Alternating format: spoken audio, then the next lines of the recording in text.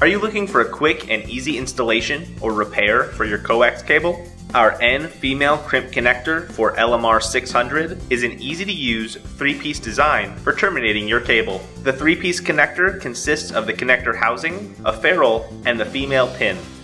For this installation, you will need LMR600 cable, a strip tool, a crimp tool, and the crimp connector. First, slide the ferrule onto the outside jacket. Then, strip back the jacket and dielectric using the strip tool. The advantage of using a coax stripper is that it'll strip back the jacket and dielectric at the same time. But in general, the jacket should be stripped about ½ inch and the dielectric down to about ½ inch. Pull back the braided shield and insert the pin onto the center conductor.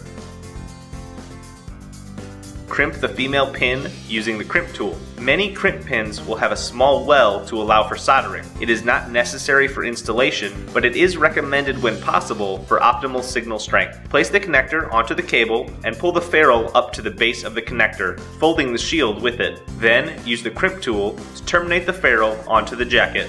Congratulations, you have successfully installed the N Female Crimp Connector. For all of your cable and connector needs, choose Show Me Cables.